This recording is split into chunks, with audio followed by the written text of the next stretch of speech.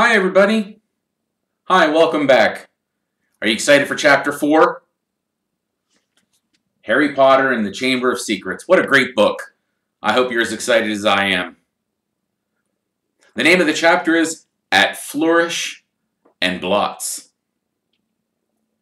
Life at the Burrow was as different as possible from life on Privet Drive. The Dursleys liked everything neat and ordered.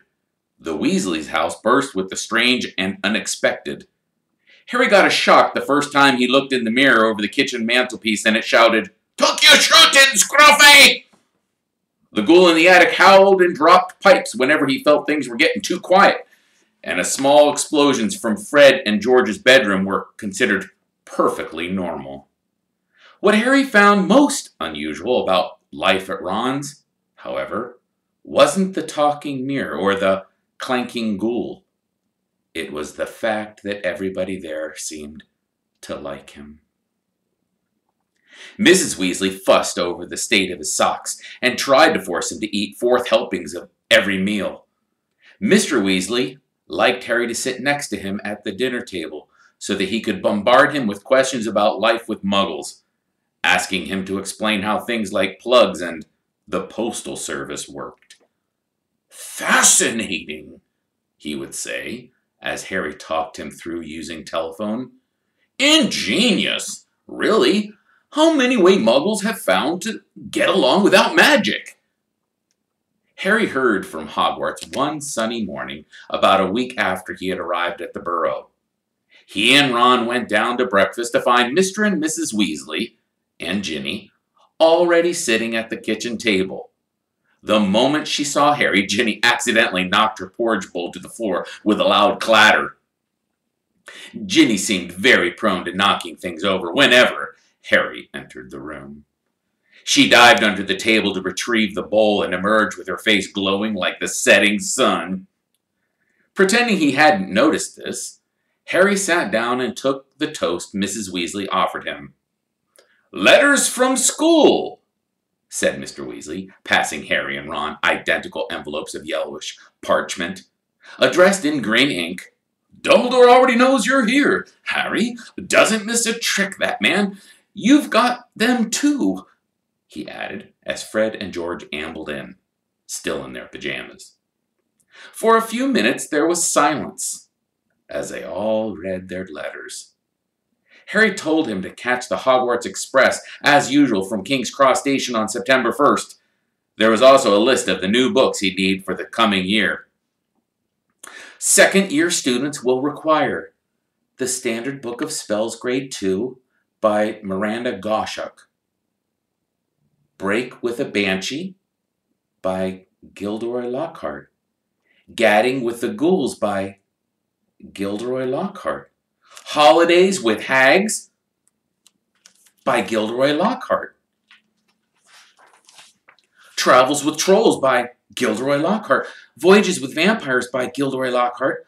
Wandering with Werewolves, by Gilderoy Lockhart. And Year with the Yeti, by Gilderoy Lockhart. Fred, who had finished his own list, peered over Harry's. "You've been told to get a lot of Lockhart's books, too," he said. "The new Defense Against the Dark Arts teacher must be a fan. Bet it's a witch." At this point, Fred caught his mother's eye and quickly busied himself with the marmalade. "Now that lot won't come cheap," said George, with a quick look at his parents. "Lockhart's books are really expensive."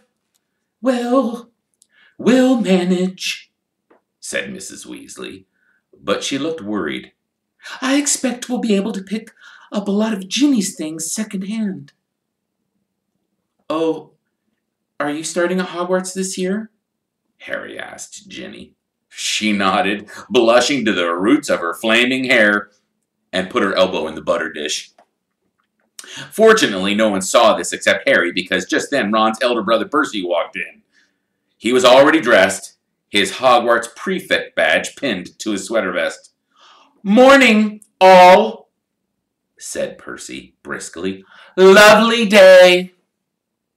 He sat down in the only remaining chair, but leapt up almost immediately, pulling from underneath him a molting gray feather duster.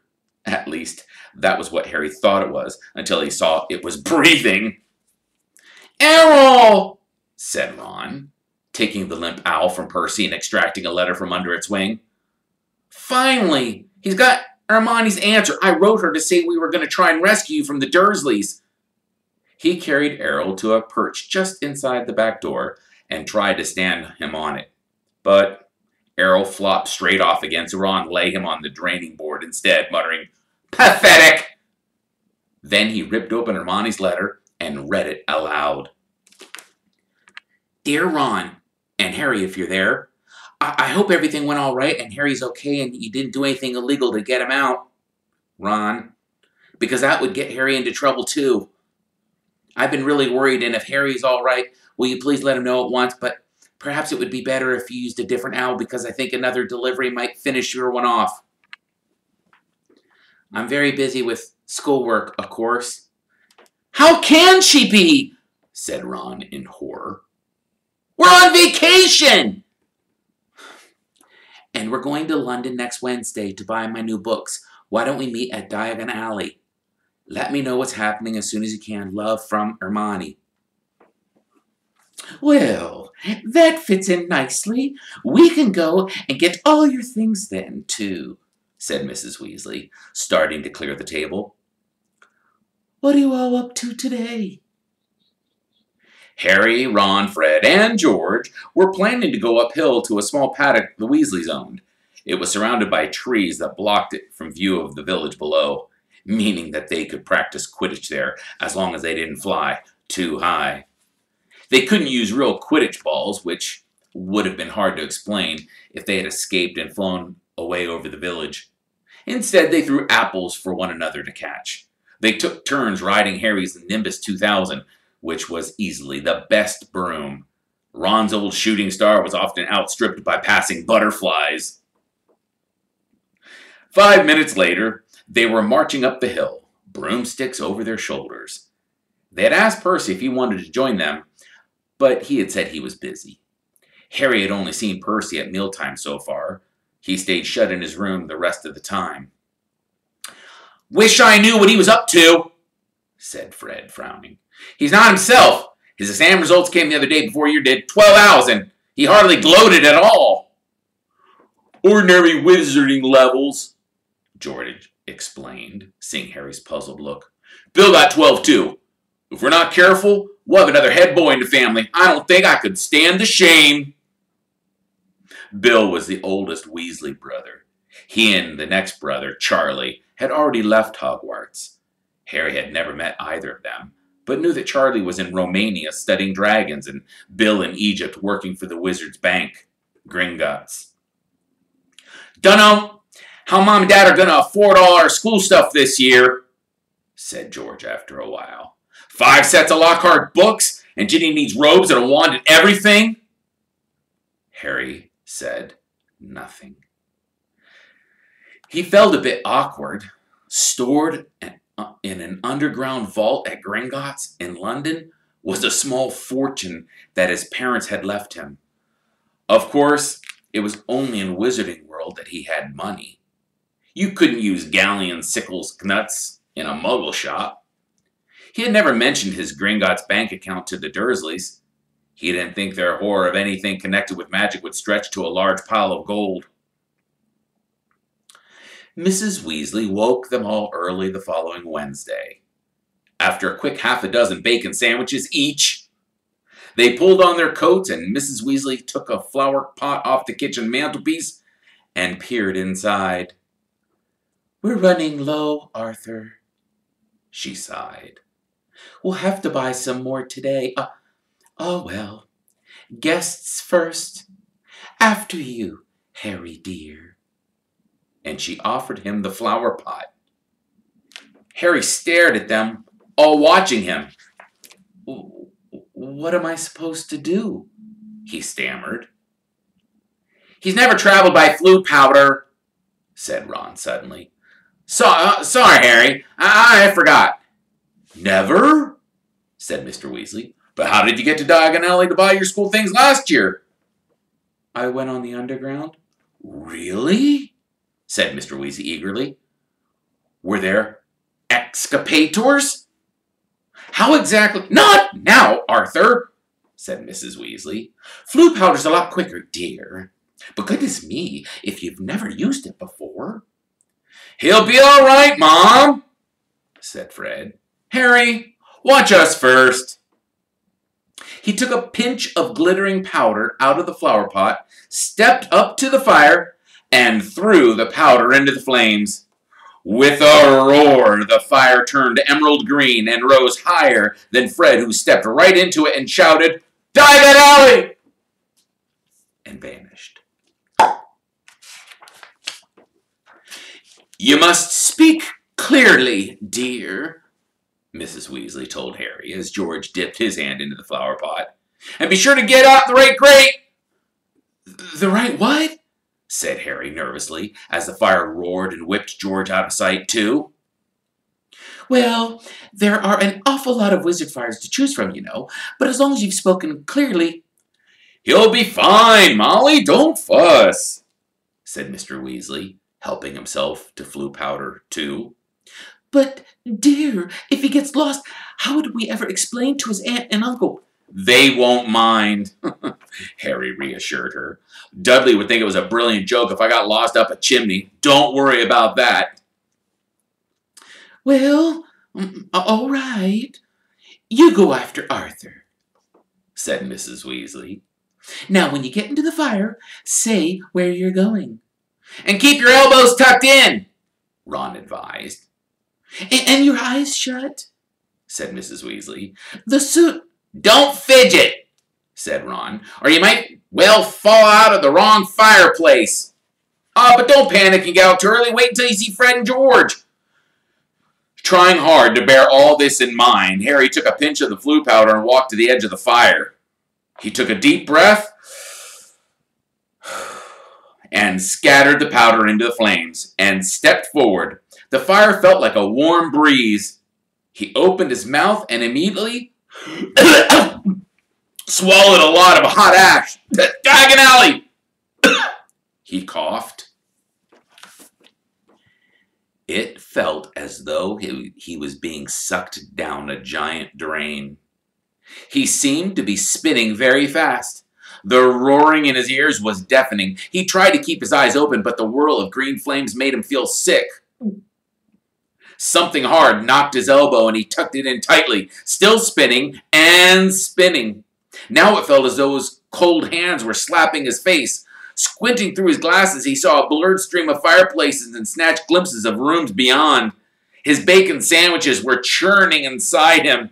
He closed his eyes again, wishing it would stop, and then he fell, face forward, onto cold stone and felt the bridge of his glasses snap.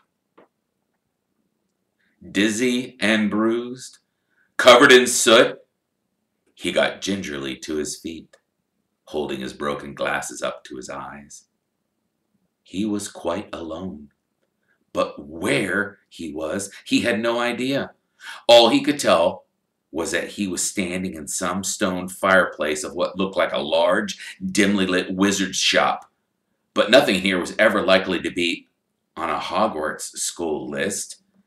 A glass case nearby held a withered hand on a cushion, a bloodstained pack of cards, and staring glass eye.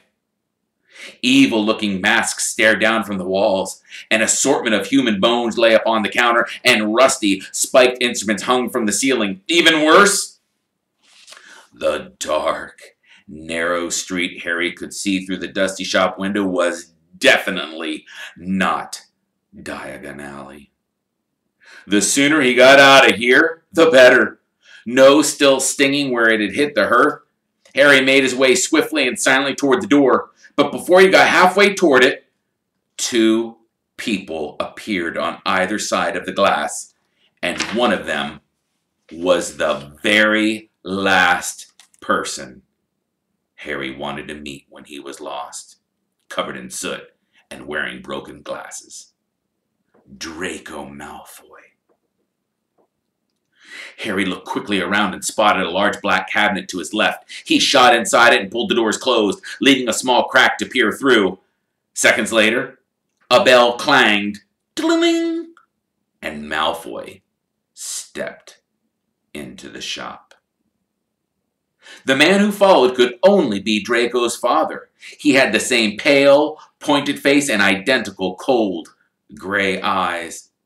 Mr. Malfoy crossed the shop, looking lazily at the items on display, and rang a bell on the counter before turning to his son and saying, "Touch nothing, Draco." Malfoy, who had reached for his glass eye, and said, "I thought you were going to buy me a present." "I said I would buy you a racing broom," said his father, drumming his fingers on the counter. "What's the good of that if I'm not on the house team?" said Malfoy, looking sulky and bad-tempered. "Harry Potter got a Nimbus 2000 last year. Special permission from Dumbledore so he could play for Gryffindor. He's not even that good. It's just because he's famous. Famous for having that stupid scar on his forehead." Malfoy bent down to examine a shelf full of skulls. "Everybody thinks he's so smart. Wonderful Potter with his scar and his broomstick." "You have told me this at least a dozen times already," said Mr. Malfoy, with a quelling look at his son.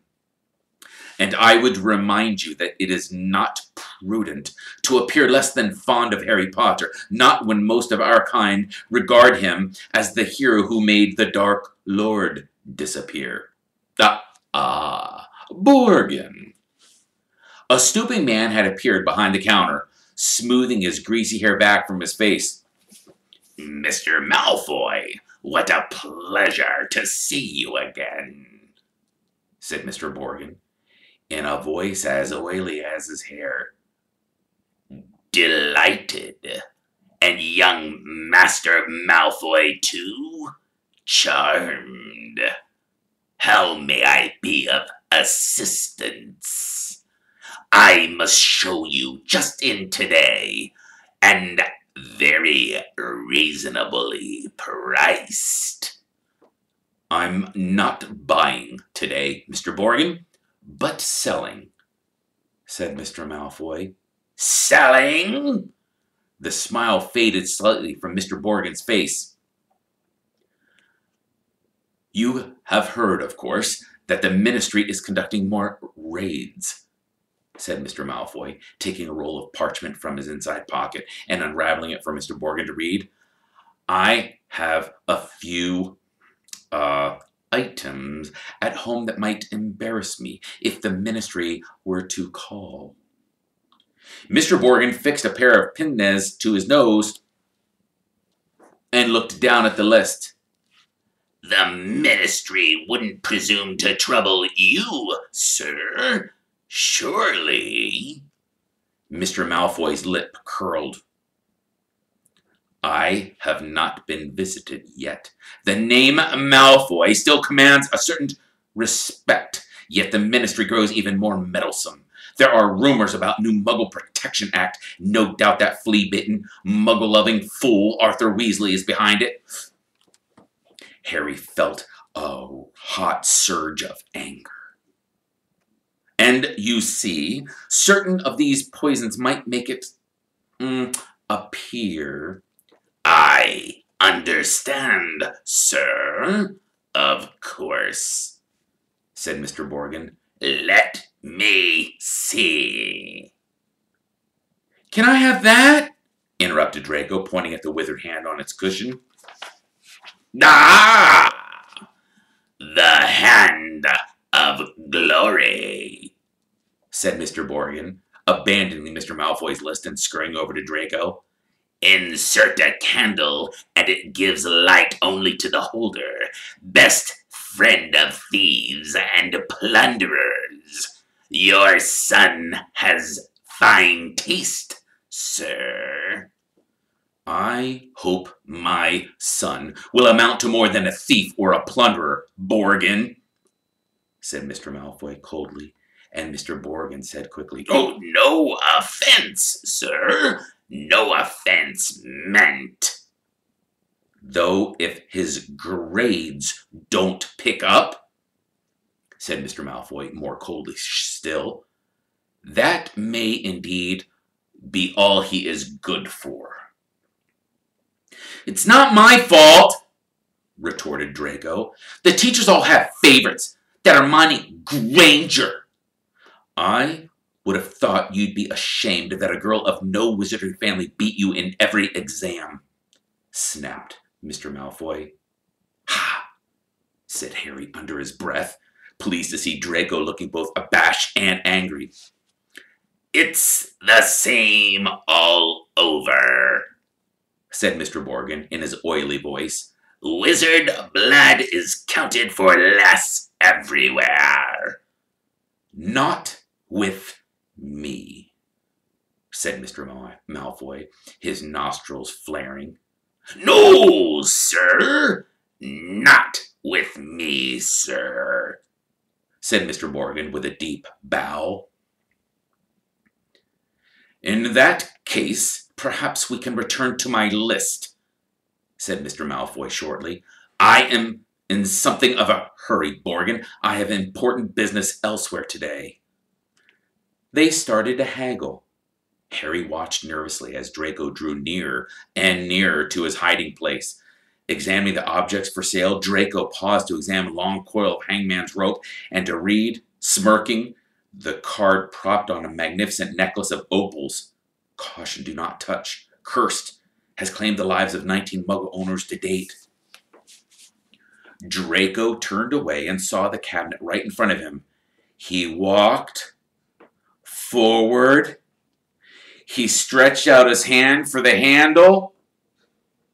"Done," said Mr. Malfoy at the counter. "Come, Draco." Harry wiped his forehead on his sleeve as Draco turned away. "Good day to you, Mr. Borgin. I expect you at the manor tomorrow to pick up the goods." The moment the door had closed, Mr. Borgin dropped his oily manner. "Good day to yourself, Mr. Malfoy. And if the stories are true, you haven't sold me half of what's hiding in your manor."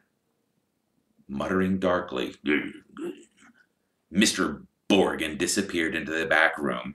Harry waited for a minute in case he came back, then, quietly as he could, slipped out of the cabinet, past the glass cases, and out of the shop door. Clutching his broken glasses to his face, Harry stared around. He had emerged into a dingy alleyway that seemed to be made up of entirely shops devoted to the dark arts. The one he just left, Borgin and Burke's, looked like the largest, but opposite was a nasty window display of shrunken heads and, 2 doors down, a large cage was alive with gigantic black spiders. 2 shabby-looking wizards were watching him from the shadow of a doorway, muttering to each other. Feeling jumpy, Harry set off, trying to hold his glass on straight and hoping against hope he'd be able to find a way out of here. And an old wooden street sign hanging over a shop selling poisonous candles told him he was in Nocturne Alley. This didn't help, as Harry had never heard of such a place. He supposed he hadn't spoken clearly enough through his mouthful of ashes back in the Weasley's fire. Trying to stay calm, he wondered what to do. "Not lost, are you, my dear?" said a voice in his ear, making him jump. An aged witch stood in front of him, holding a tray of what looked like horrible whole human fingernails. She leered at him, showing mossy teeth. Harry backed away. I'm fine, thanks," he said. I'm just... "Oh, Harry! What do you think you're doing down here?" Harry's heart leapt. So did the witch. A load of fingernails cascaded down over her feet, and she cursed at the massive form. Hagrid, the Hogwarts gamekeeper, came striding toward them, beetle-blacked eyes flashing over his great bristling beard. "Hagrid!" Harry croaked in relief. "I was lost! Flue powder!" Hagrid seized Harry by the scruff of the neck and pulled him away from the witch, knocking the tray right out of her hands. Her shrieks followed them all the way along the twisty alleyway out into the bright sunlight. Harry saw a familiar, snow-white marble building in the distance, Gringotts Bank. Harry had steered him right into Diagon Alley.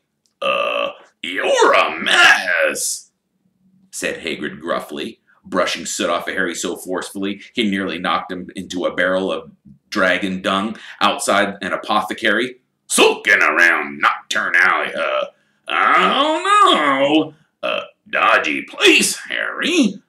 I don't want no one to see you down there.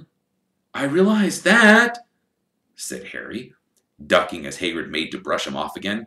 I told you. I was lost. What are you doing down there anyway?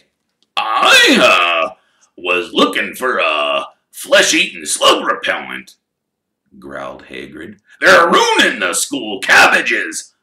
You're not on your own. I'm staying with the Weasleys, but we got separated, Harry explained. I've got to go and find them. They set off together down the street. How come you never wrote back to me? Said Hagrid, as Harry jogged alongside him, as he had to take 3 steps to every stride of Hagrid's enormous boots. Harry explained all about Dobby and the Dursleys. Lousy muggles! Growled Hagrid. If I'd have known! Harry! Harry! Over here! Harry looked up and saw Hermione Granger standing at the top of a white flight of steps to Gringotts. She ran down to meet them, her bushy brown hair flying behind her. What happened to your glasses? Hello, Hagrid. Oh, it's wonderful to see you again. Are you coming into Gringotts, Harry? As soon as I found the Weasleys, said Harry. You won't have to wait long, Hagrid said with a grin. Harry and Hermione looked around. Sprinting up the crowded street were Ron, Fred, George, Percy, and Mr. Weasley. Harry, Mr. Weasley panted, we hoped you'd only gone one grade too far. He mopped his glistening bald patch. Molly's frantic. She's coming now. Where'd you come out? Ron asked. Nocturne Alley, said Hagrid grimly. Excellent, said Fred and George together.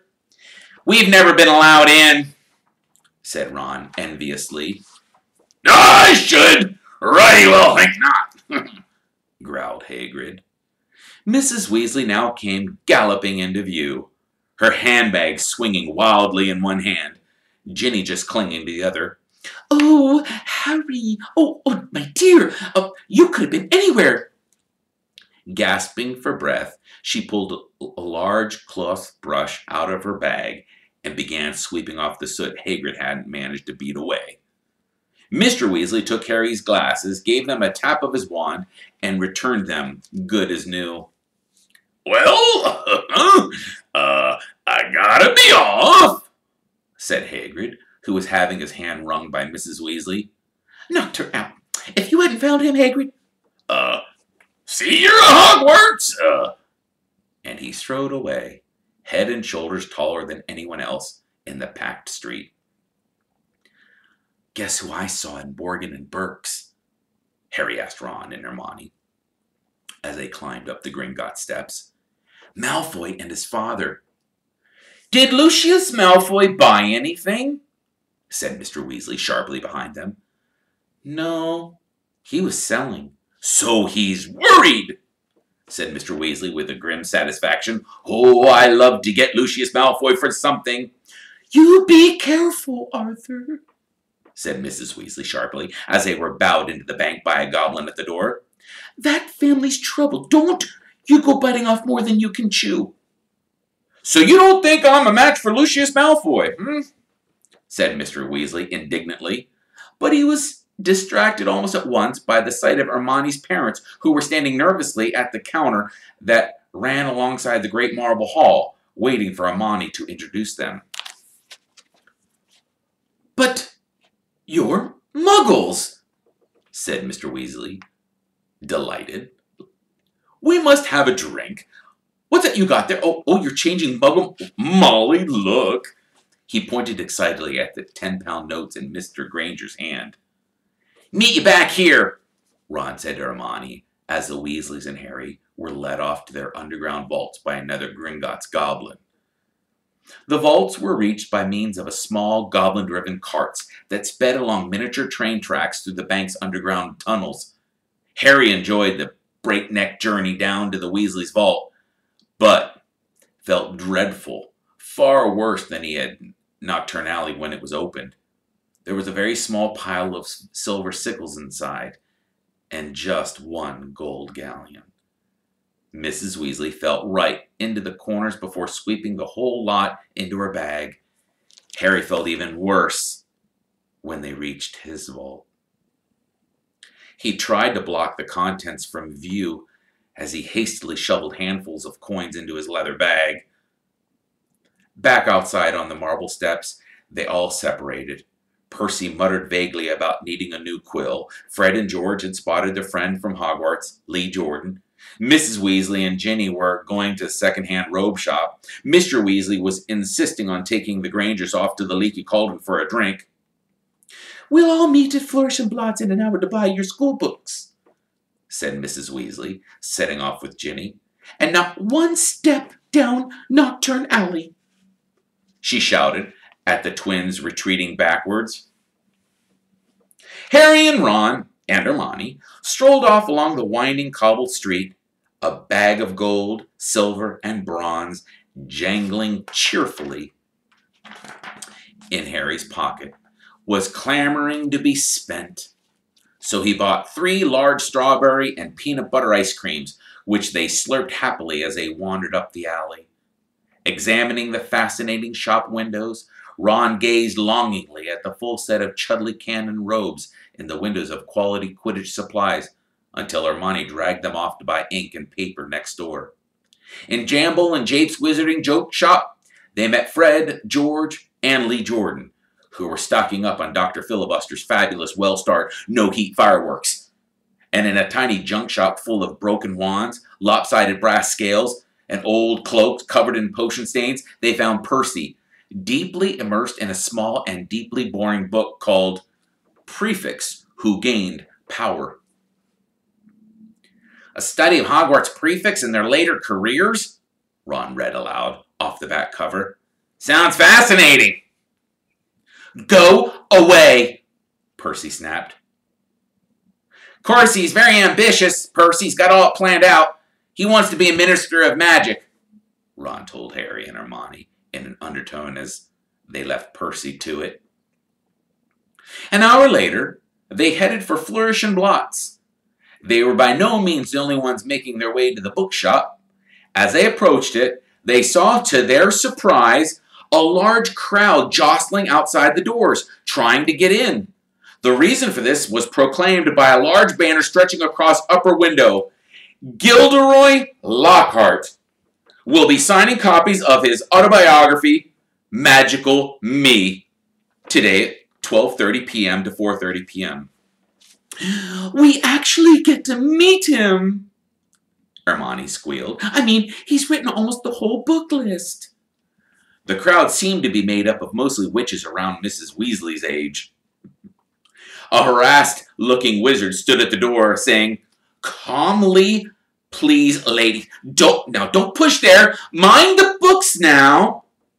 Harry, Ron, and Hermione squeezed inside. A long line wound to the back of the shop, where Gilderoy Lockhart was signing his books. They each grabbed a copy of The Standard Book of Spells, Grade 2, and sneaked up to the line where the rest of the Weasleys were standing with Mr. and Mrs. Granger.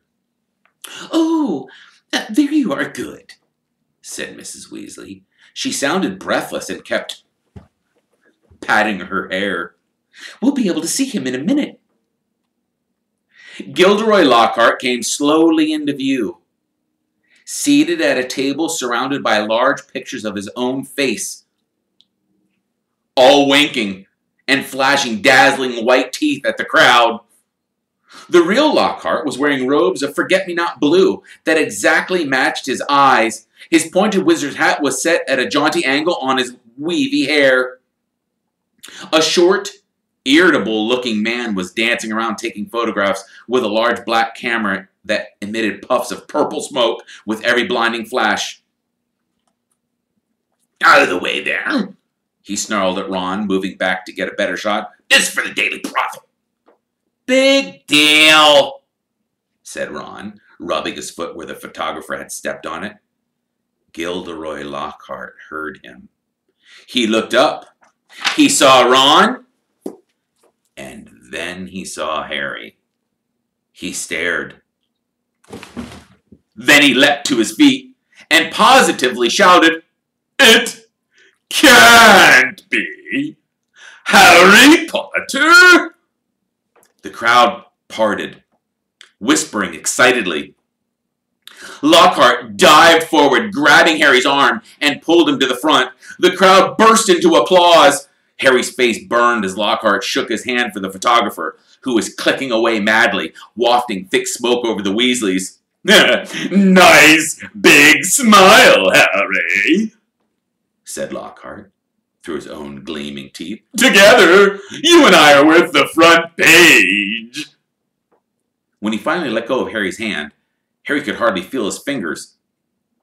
He tried to sidle back over to the Weasleys, but Lockhart threw an arm around his shoulders and clamped him tightly to his side. "Ladies and gentlemen," he said loudly, waving for quiet, "what an extraordinary moment this is. The perfect moment for me to make a little announcement I've been sitting on for some time now. When young Harry stepped in here to Flourish and Blotts today, he only wanted to buy my autobiography, which I shall be happy to present him now, free of charge." The crowd applauded again.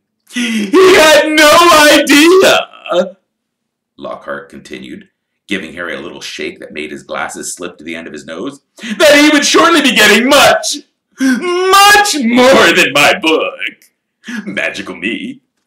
He and his schoolmates will, in fact, be getting the real Magical Me. Yes.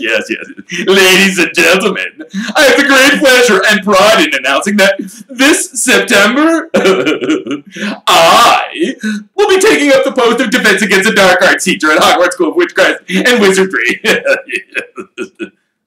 The crowd cheered and clapped, and Harry found himself being presented with the entire works of Gilderoy Lockhart. Staggering slightly under their weight, he managed to make his way out of the limelight to the edge of the room, where Ginny was standing next to her cauldron. "You have these," Harry mumbled to her, tipping the books onto the cauldron. "I'll buy my own." "Bet you loved that, didn't you, Potter?" said a voice Harry had no trouble recognizing. He straightened up and found himself face to face with Draco Malfoy, who was wearing his usual sneer. "Famous? Harry Potter," said Malfoy, "can't even go into a bookshop without making the front page." "Leave him alone. He didn't want all that," said Ginny. It was the first time she had spoken in front of Harry. She was glaring at Malfoy. "Potter, you got yourself a girlfriend," drawled Malfoy. Ginny went scarlet as Ron, and Hermione fought their way over, both clutching stacks of Lockhart's books. "Oh, it's you," said Ron, looking at Malfoy as he were something unpleasant on the sole of a shoe. "Bet you're surprised to see Harry here, huh?" "Not as surprised I am to see you in a shop, Weasley," retorted Malfoy. "I suppose your parents will go hungry for a month to pay for all those." Ron went as red as Ginny.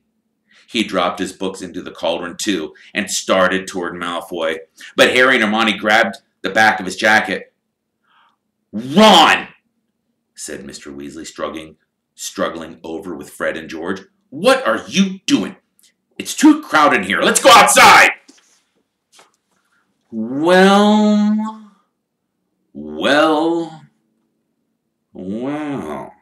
Arthur Weasley. It was Mr. Malfoy. He stood with his hand on Draco's shoulder, sneering in just the same way. "Lucius," said Mr. Weasley, nodding coldly. "Busy time at the ministry, I hear," said Mr. Malfoy. "All those raids?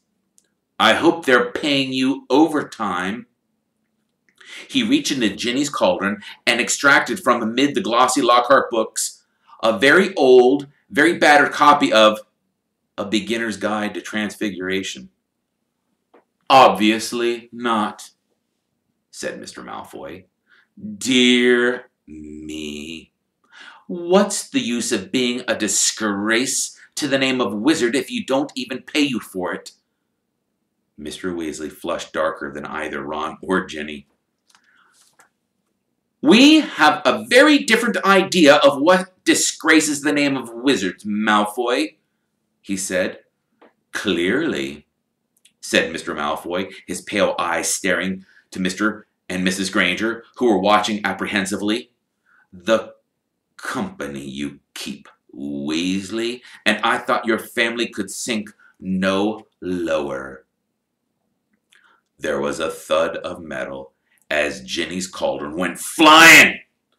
Mr. Weasley had thrown himself at Mr. Malfoy, knocking him backward onto a bookshelf. Dozens of heavy spell books came thundering down all over their heads. There was a yell of, "Get him, Dad!" from Fred and George. Mrs. Weasley was shrieking, "No, Arthur, no!" The crowd stampeded backward, knocking more shelves over. "Gentlemen, please!" cried the assistant, and then louder than that, break it up there, gents, break it up." Hagrid was wading toward them through the sea of books. In an instant, he had pulled Mr. Weasley and Mr. Malfoy apart. Mr. Weasley had a cut lip, and Mr. Malfoy had a hit in the eye by an encyclopedia of toadstools. He was still holding Ginny's old Transfiguration book. He thrust it at her, his eyes glittering with malice. "Here, girl, take your book. It's the best your father can give you." Pulling himself out of Hagrid's grip, he beckoned to Draco and swept through the shop. You should have just ignored him, Arthur," said Hagrid, almost lifting Mr. Weasley off his feet as he straightened his robes. "Rotten to the core. The whole family. Well, everybody knows that. No Malfoy's worth listening to. Bad blood. That's what that is. Well, come on now. Let's get out of here." The assistant looked as though he wanted to stop them leaving, but he barely came to Hagrid's waist and seemed to be thinking better of it. They hurried up the street, the Grangers shaking with fright, and Mrs. Weasley beside herself with fury. "A fine example you set for our children, brawling in What Gilderoy Lockhart must have thought." "Ah, he's pleased," said Fred. "Didn't you hear him as we were leaving? He was asking that bloke from the Daily Prophet if he'd been able to get the fight into his report. He said it was all publicity." But it was a subdued group that headed back into the fireside in the leaky cauldron, where Harry, the Weasleys, and all their shopping would be traveling back to the Burrow using flute powder. They said goodbye to the Grangers, who were leaving the pub for the Muggle Street on the other side. Mr. Weasley started to ask them how bus stops worked, but stopped quickly at the look on Mrs. Weasley's face. Harry took his glasses and put them safely in his pocket before helping himself to flute powder. It definitely wasn't his favorite way to travel. What a great chapter. I hope you enjoyed it. And I will see you all tomorrow. Have a great day.